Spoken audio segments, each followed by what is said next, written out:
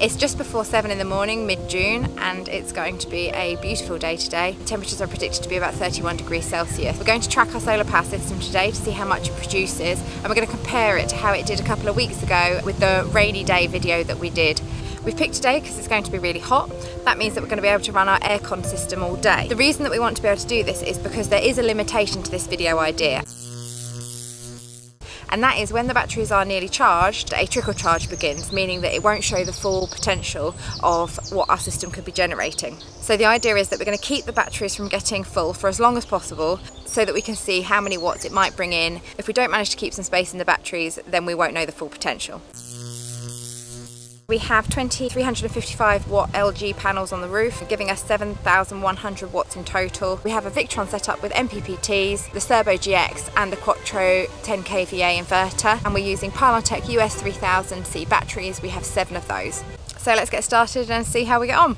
So it's 7 o'clock, here's the first look at the panels. Already in pretty good sunshine, slightly hazy but not very much, and only a tiny bit of shade cast by our conifers.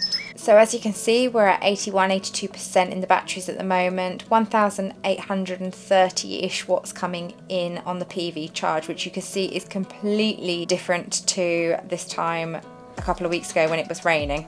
It's worth reiterating that this rainy day was particularly dark and grey, especially for June, so we were really surprised at how low the PV was that day. So it's 9 o'clock in the morning, and although it is a little bit cloudy, you can see there's a lot of sun hitting those panels. In our previous video, some people said about cutting back the conifers because of the shade that they cast later in the day.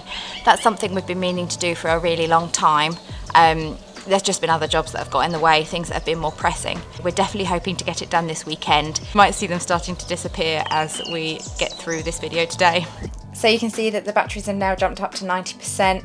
That will continue to climb really quickly as we go through the morning. 4,800, 4,900 watts coming in on the PV, which means we are covering our load, which is only around the 1,000 mark, although that's now dropping to 220 watts. And then you can see that we've got over 4,000 watts going into the batteries, which have now jumped up to 92%. So charging really quickly, which is a massive difference to what was happening on the rainy day when we filmed, where we only had about 100, 150 watts going in at this point in the day, and that wasn't even covering our load at the time.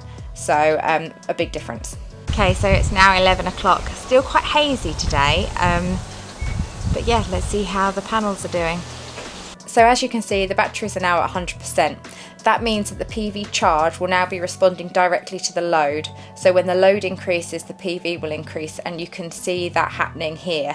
That's because the PV isn't going into the batteries anymore, it's just responding to cover the load. So the PV coming in today is more than 4,000 watts higher than it was this time on our rainy day. So yeah, really shows the difference that weather can make.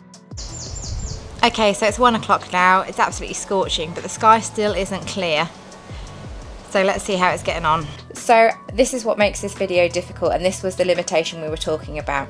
We've got 100% in the batteries, we've got 1,200 watts coming in, but that's matching the load. And based on the time of day, the height of the sun and the weather that we've got, we would be bringing in a lot more than this 1,200 that we're getting in at the moment. This is where this video doesn't show the full picture, and that's also the limitation of our overall statistics for the year or for the month as well. So quick comparison to what it was like when it was raining a couple of weeks ago. As you can see, at this time of day we were only bringing in around 400 watts. So even though we're only matching our load, we're still bringing in a lot more than we were on that day.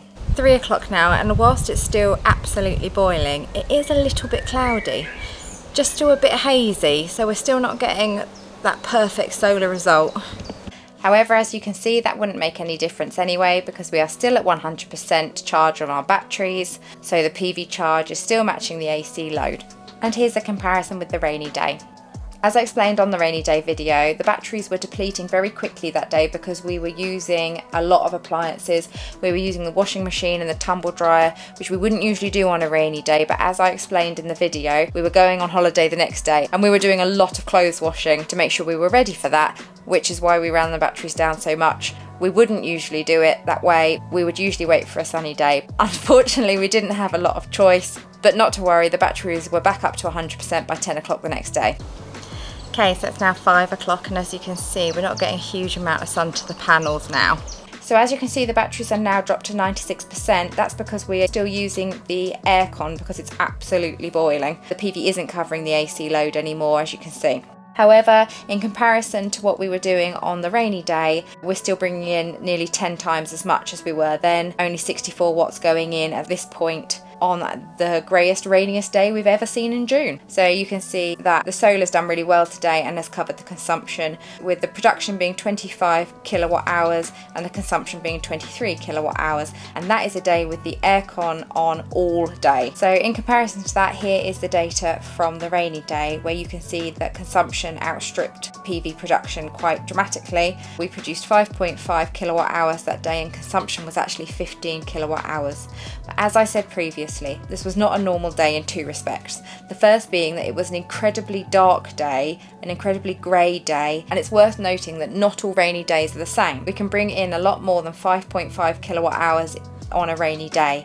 It just happened that the cloud coverage on this day was particularly heavy, as well as the fact that it was raining. Also, on a rainy day, we wouldn't usually run the tumble dryer 2-3 times, but as I explained earlier, this was the day before we went away for several days. We have 2 small children and we were using the tumble dryer almost continuously through the day, really, and that's what pushed our consumption up. On a rainy day, normally we wouldn't do that. We would hold off on any washing that needs doing or any tumble drying that needs doing, and we would wait until we have sunshine and a better PV production in order to get those jobs done. To see the rainy day video that I've been talking about, click this link, and if you haven't already, consider subscribing so that you don't miss a summary of our first year of solar, which will be out soon.